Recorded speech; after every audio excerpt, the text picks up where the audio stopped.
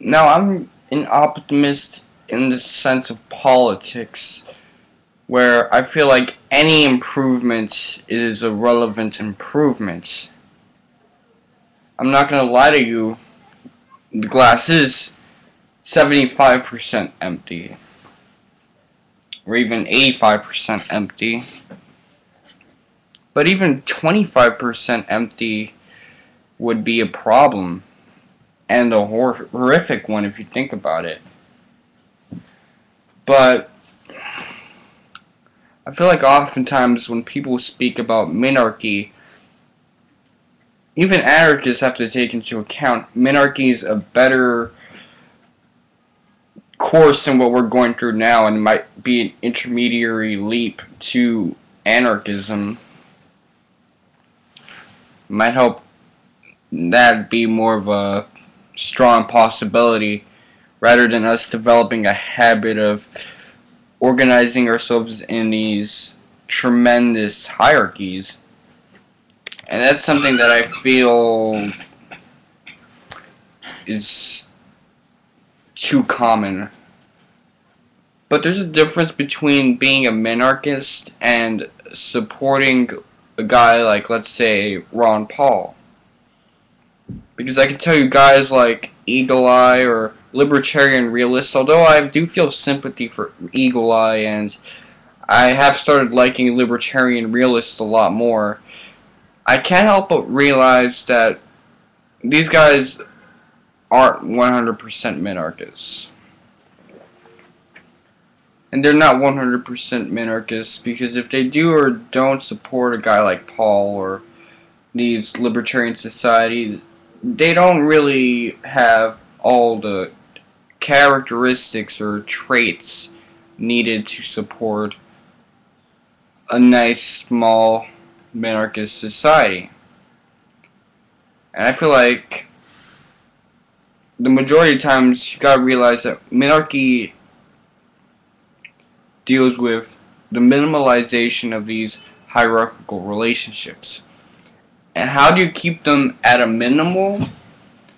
When you can take them into account and know where the hierarchies are at and have an easier time dealing with them rather than this fascist system where a lot of times we have trouble finding a hierarchy, just like Thomas Sowell's that top 1%, where he identifies that the 1% really a diluted statistic, and a lot of these guys aren't that rich corporate group.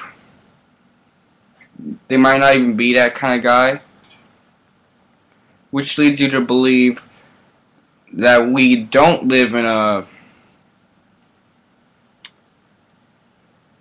We don't even just live in a regular status society, we live in a fascist one. Not to the violence degree of Hitler or Mussolini in a domestic sense, although you might be able to see that soon if it wasn't for the fact that we still have guys with minor empathy, but we have the characteristics. We have those misleading hierarchies. And until we can identify what these hierarchies truly are, then we can't have a hope of there at least being minarchy. We want that anarchy, but we gotta start off with minarchy first. If we just want things to be a lot easier for us. We want to be able to understand what these hierarchies are. Where we have to have it so that the system's so simple that even something as complex as a republic, we can identify what these these hierarchies are. We can identify, okay, so that's a hierarchical capitalist. That's a hierarchical Senate, republic, president, monarch, hierarchical monarch. And without these little archons, the structure would collapse and there's no networking because these pieces are so vital that they're the baseline to the whole organization. The organization is dependent upon its archon, therefore, without this archon, the organization explodes, there's no network. It's because of these guys, that's Minarchy. It's not anarchy, but at least we can identify who are the key players, and we're not in this mode of confusion, not because we're being deluded, but because the structure is just too damn complex. And that's why I think a lot of conspiracy theories are so effective. Because a lot of times we do see these hidden archons or hierarchies that we didn't even know that they have this much power on their hands. So we're thinking, alright, what's the main archon? What's the main hierarchy? Which are the key players? We can't find any. We can't find any because it's a fascist system. It's simply too damn complex.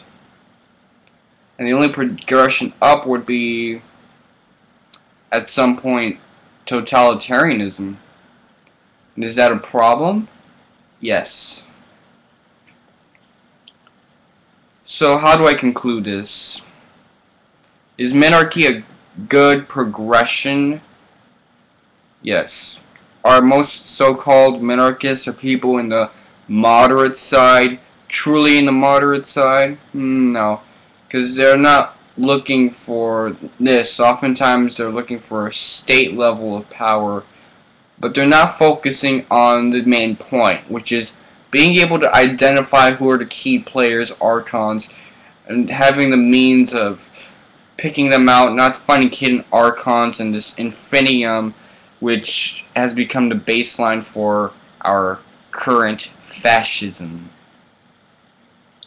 Am I speaking a little too fast? Because that's something that is a negative social consequence.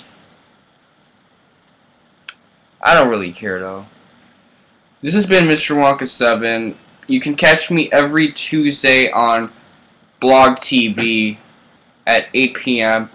I'll be doing them from 8 p.m. to 9. On Wednesdays, I'll be doing them from 5:30 to 6:30. And it'll follow this pattern. So, SM Dick.